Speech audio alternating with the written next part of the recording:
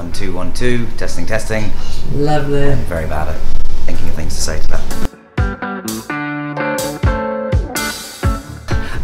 Jacob Gershon is the pseudonym I gave myself when I was writing poetry, and some of that poetry got published by a very kind magazine editor when I was 16, who gave me a chance to publish it, and then the Daily Mail obviously unmasked my fake name and I think reviewed my poetry in the Daily Mail, not kindly, but you know, and now I look back on it and I go, oh my god, I was writing such sort of teenage poetry that it's quite embarrassing now, but you know, I'm glad I did it.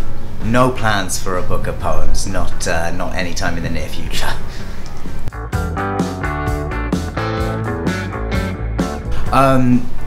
You know, it's amazing having a portrait in the National Portrait Gallery. It's one of those things that is just insane. It's an insane thing about my life, and my life is full of these things that I like forget how crazy they are, and then sometimes somebody will say to me like, you have a painting in the National Portrait Gallery, and I'll go, oh yeah, that's crazy.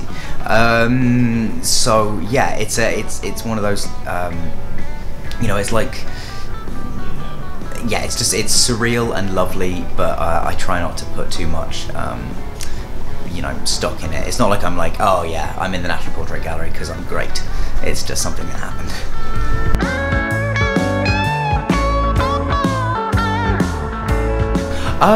You know, I'm always very careful to say when anyone mentions my dyspraxia that I am very much on the lighter end of dyspraxia. Some people deal with a lot more coordination issues than I do, and I think actually there was something about my job and being an actor that kind of made me,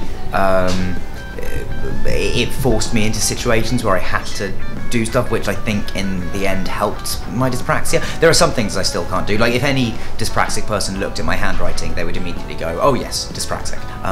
But most of the time I'm very lucky because it doesn't really affect my day-to-day life.